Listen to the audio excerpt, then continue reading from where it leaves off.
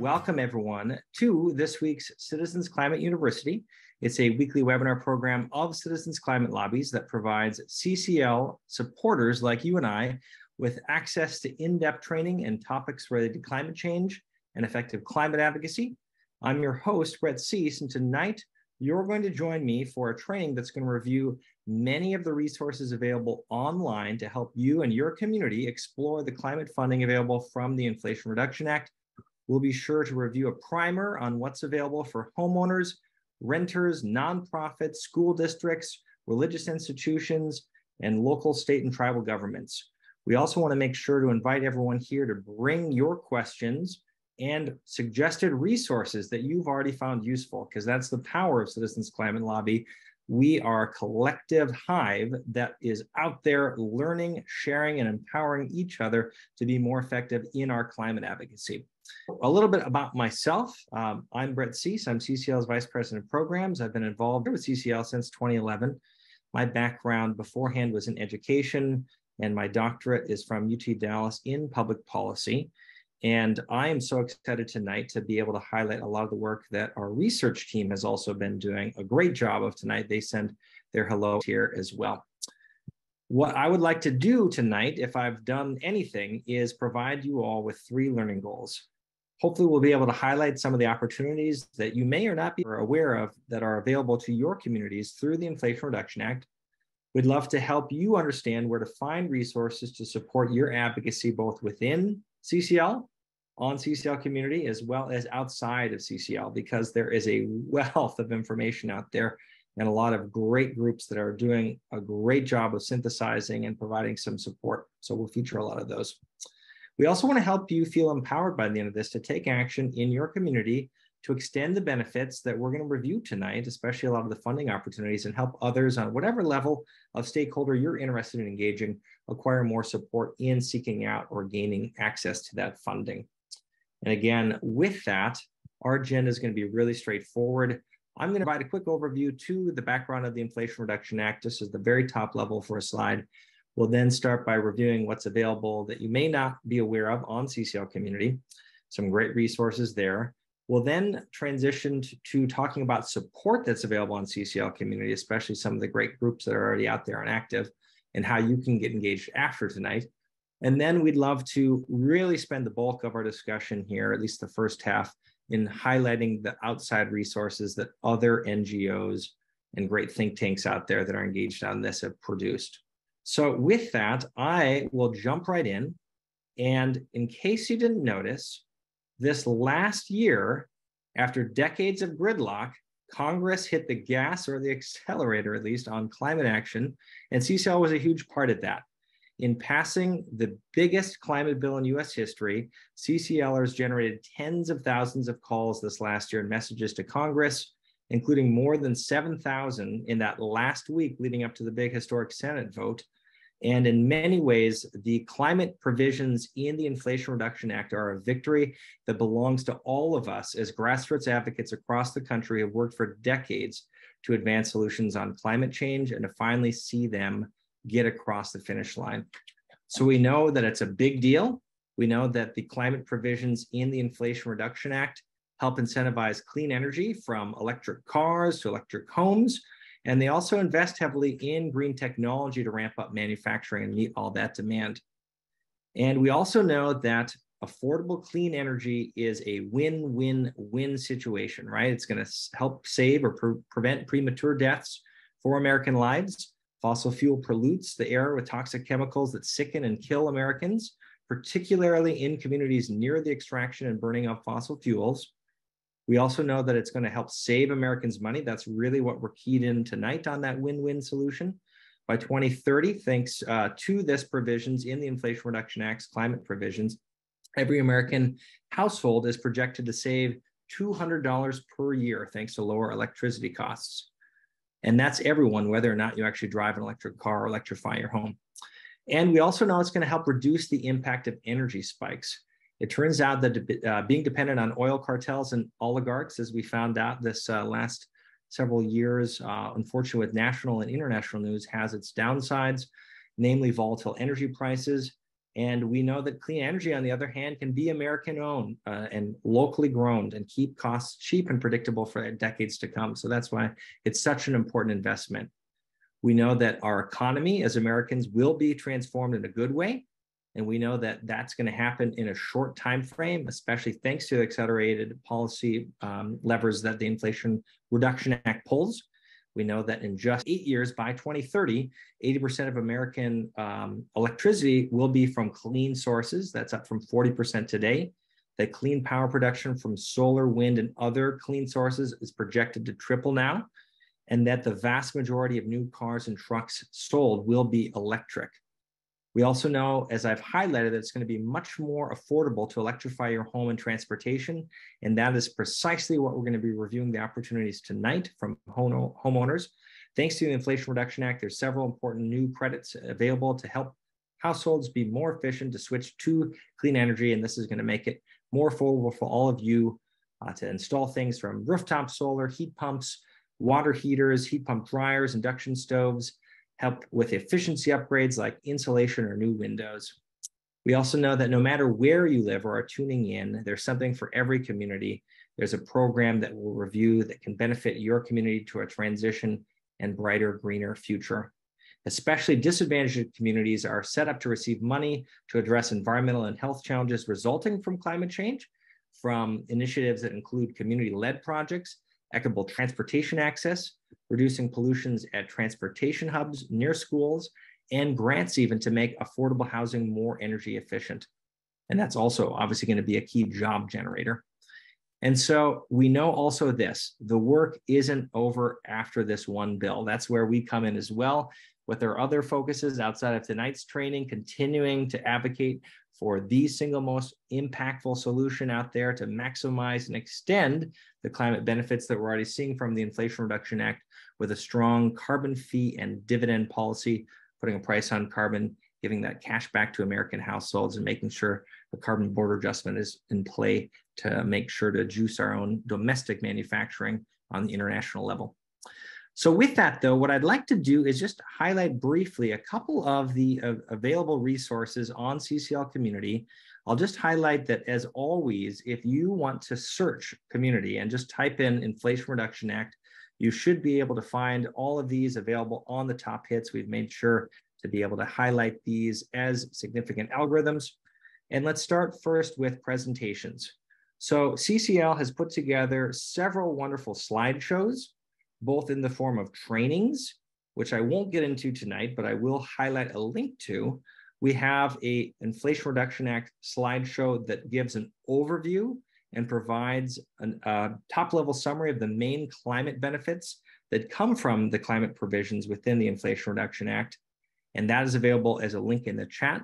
It's intended for you to make a copy of and personalize and give out in your local community.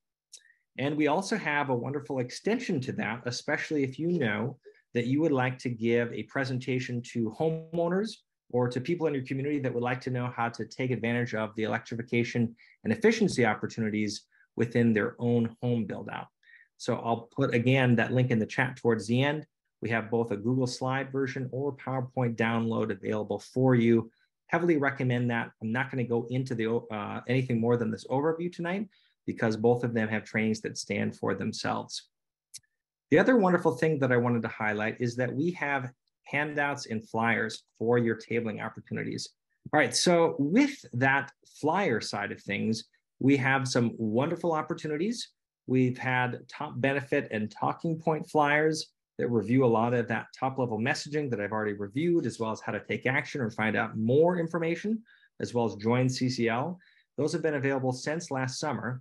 But thanks to the amazing CCL leader, Steffi Rausch, we also have a new Climate Funds and Benefit flyer since Earth Day that's available. You might not have seen it, maybe you have.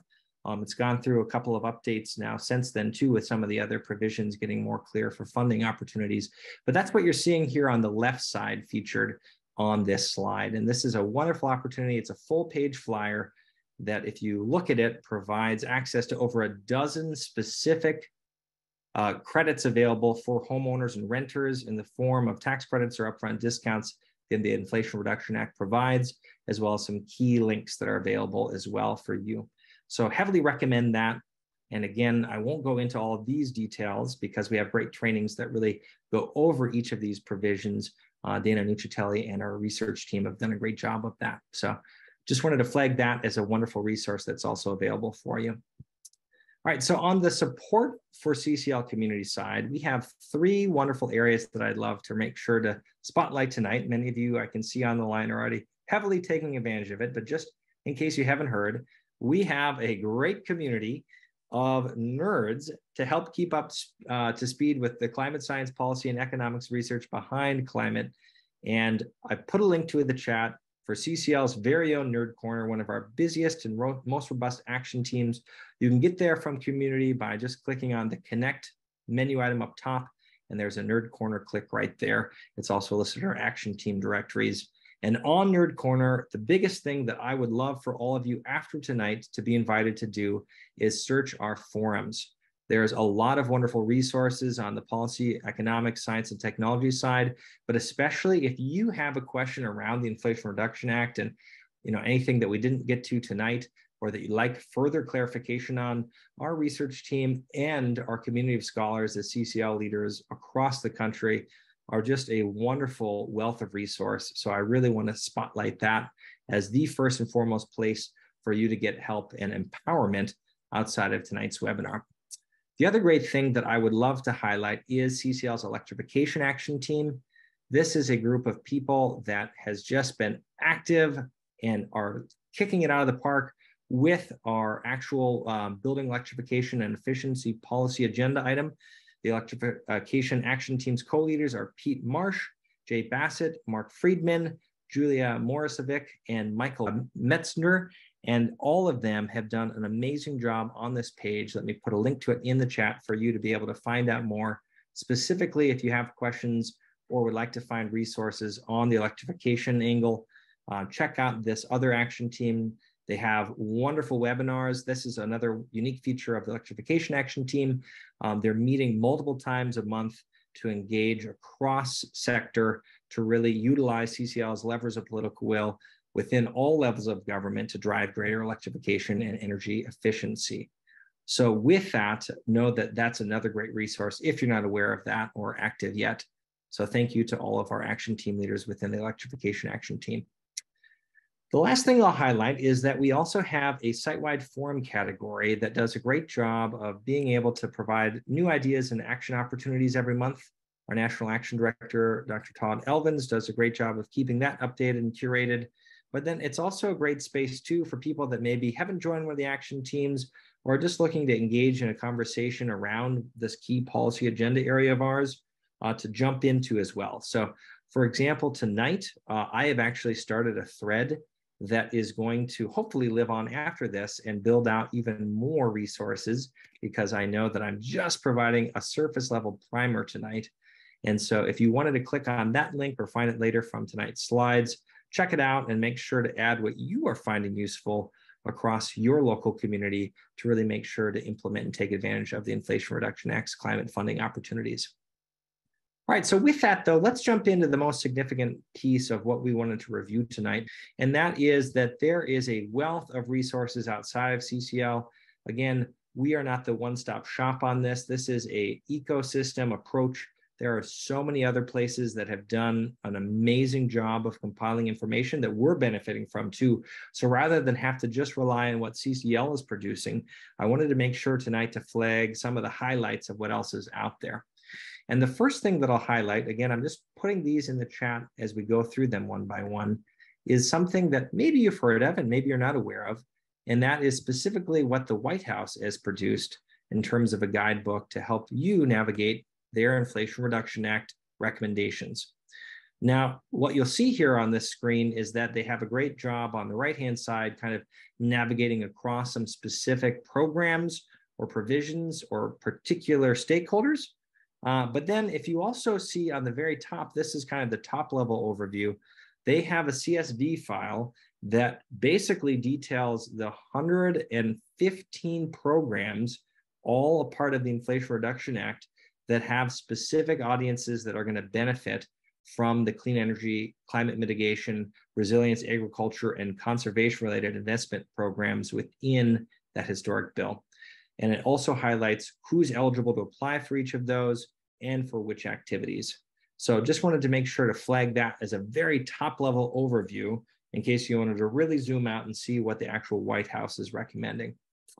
If that's a little bit overwhelming, or at least obviously from the federal level, something that you weren't quite looking for, the other big thing that I wanted to make sure that people were aware of tonight, I was checking with Dana here beforehand, and the biggest resource that I've already fielded with a couple of questions that people had before hopping on tonight is that there is a wonderful list from the Department of Energy that provides in one link a directory of all the state energy offices.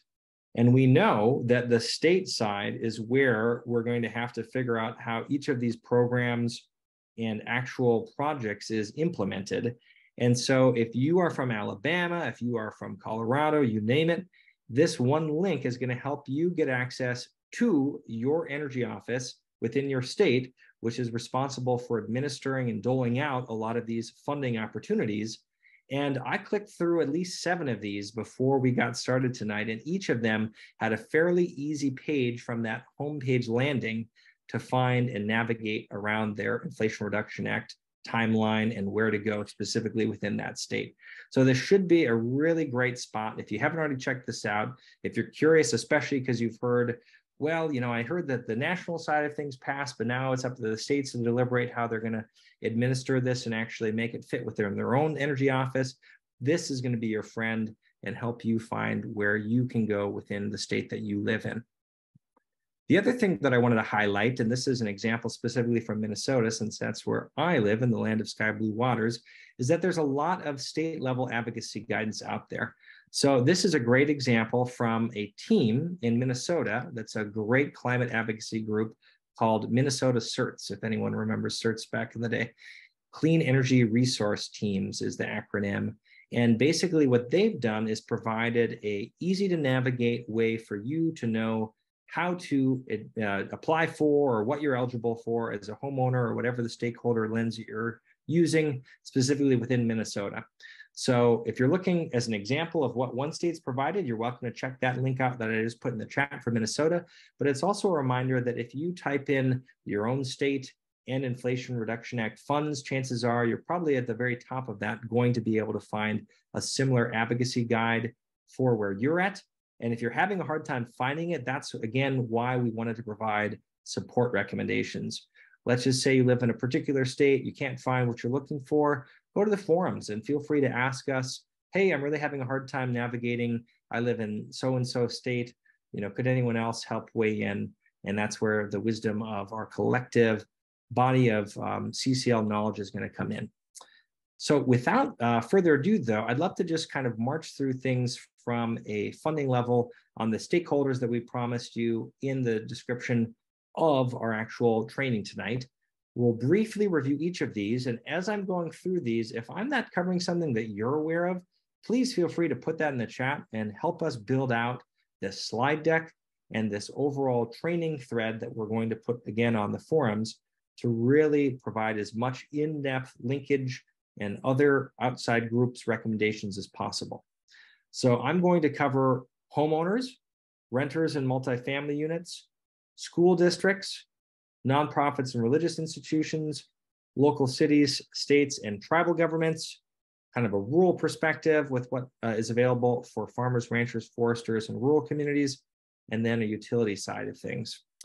All right, so the biggest thing that I'll just start with is that if you're interested in another spreadsheet by spreadsheet breakdown of that, the Rocky Mountain Institute, now known as RMI, has put together another great filterable list that breaks down the incentives program by program for each stakeholder. So you can see here, as highlighted on this slide, the spreadsheet is developed specifically to be used by, local governments, both state and local municipal governments and tribal nations, as well as businesses, nonprofits, institutions of higher education or schools, and then individuals. So I've just put a link to that in the chat. You're welcome to navigate and sort and filter on that list. And a couple of recommendations I have for each of these categories then. So one of the great things that we have available to us on the homeowner front is something that Rewiring America has put together, the Inflation Reduction Act calculator. You can see on this slide on the left, a short link that we've generated here in CCL to it, cclusa.org/IRA for Inflation Reduction Act -calculator or -calc. And on the right-hand side, you can see a screen grab of what this looks like. So just by entering a few parameters, your zip code where you live, your homeowner status, the income level you have, your tax status, your household size, are able to generate a whole list of personalized incentives across all of the categories that homeowners and renters over the next 10 years have access to. And it does a really good job if you want to click on any one of them in particular to really dive into the details on what does it mean when we say rooftop solar or geothermal heating or heat pumps or the EV standards. So I would heavily recommend that as the first place to go as a homeowner. I also, just because I'm biased, really recommend the work that Dana did with his wonderful deck, again, that we spotlighted earlier on the home electrification and efficiency opportunities from the Inflation Reduction Act. So again, if you don't have that in the chat, that's a whole hour of training specifically on that from the homeowner lens. So I just dropped in again.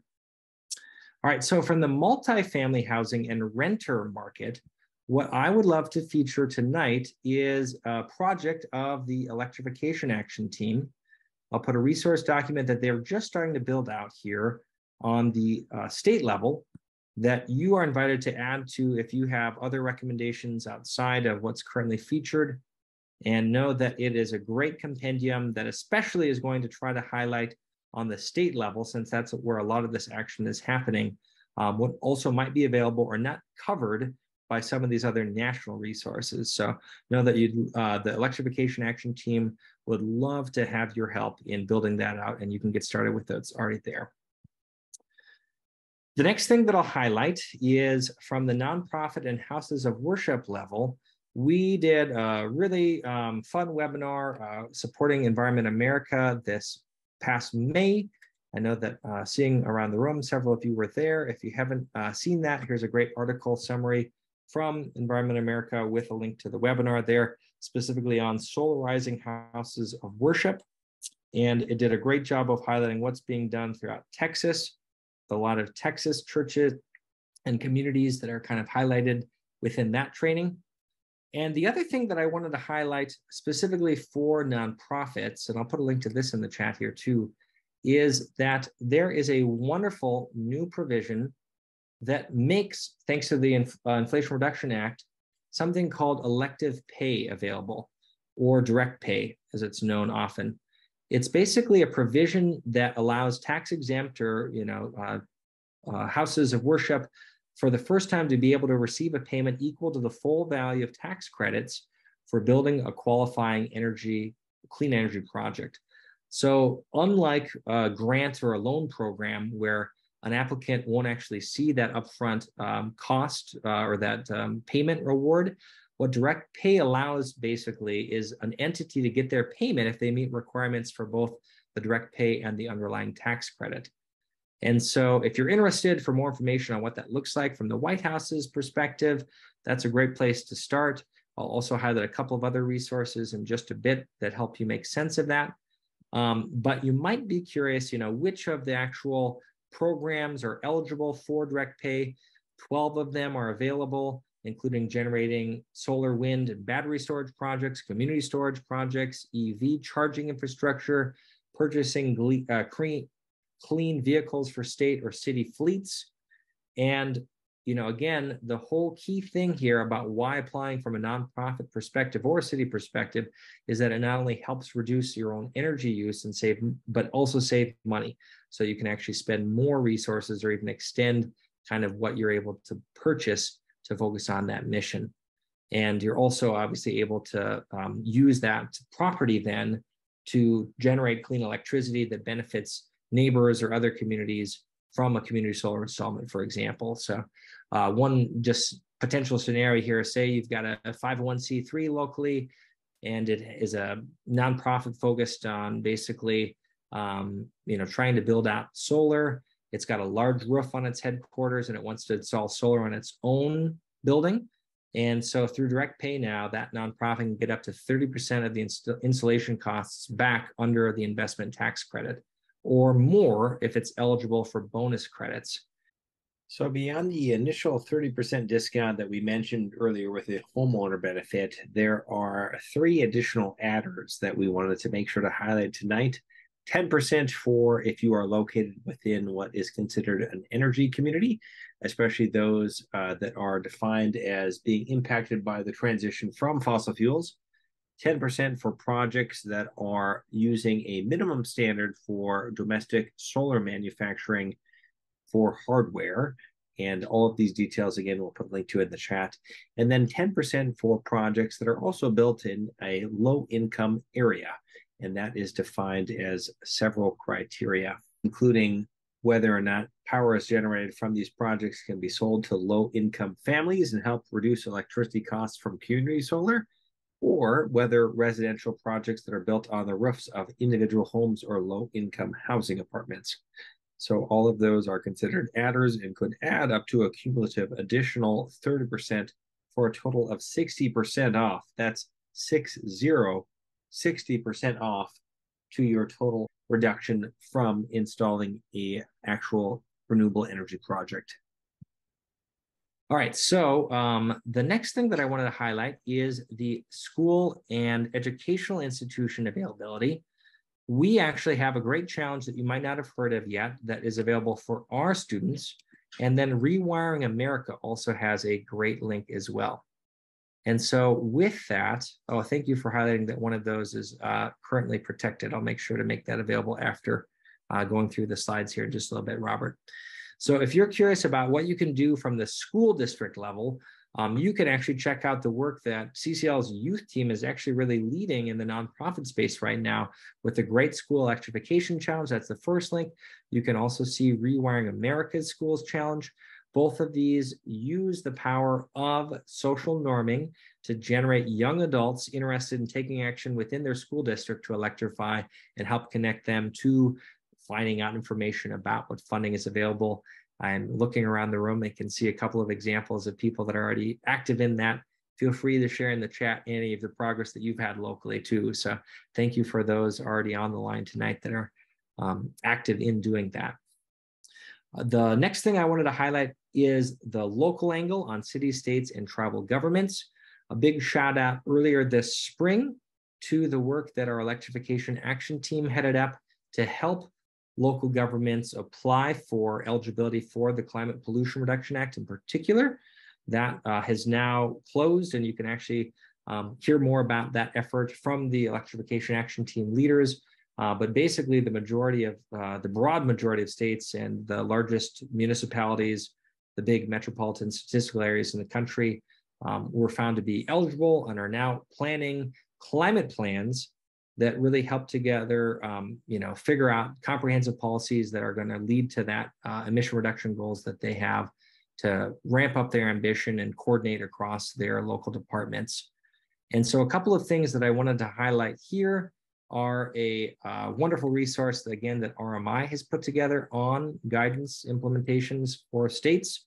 And then another wonderful resource that I know Steffi Rausch, again, who we highlighted earlier with that handout, has put together on local government, specifically with climate plans, climate action plans, is also available in the chat.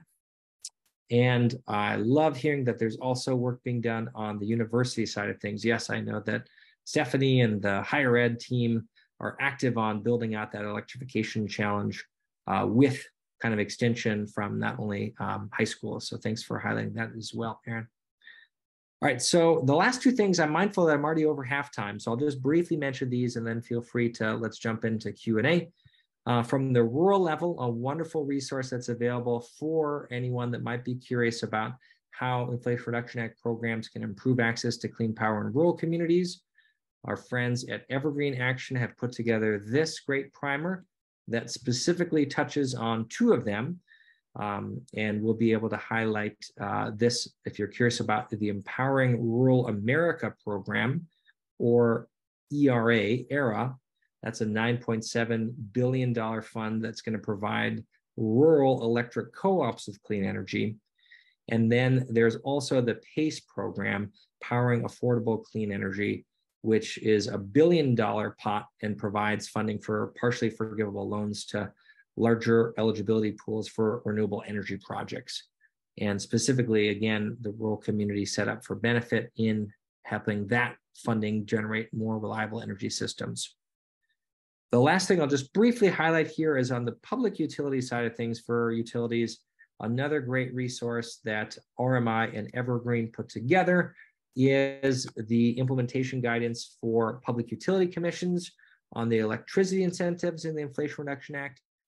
So with that, thank you all so much for being here live.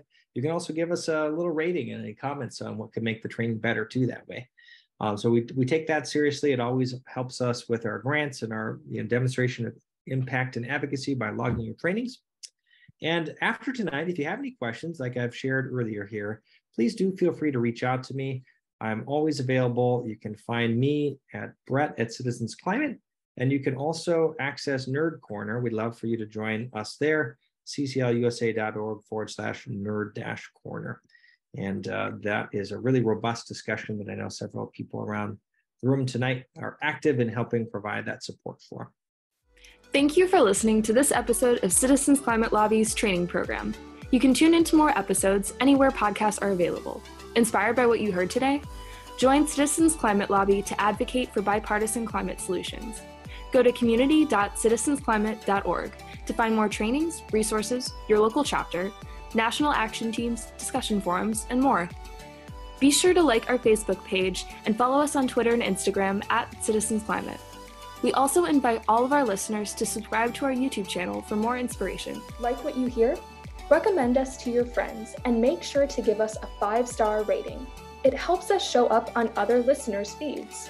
Feel free to pass on any suggestions for future episodes in the comments as well. And together, we are creating the political will for a livable world.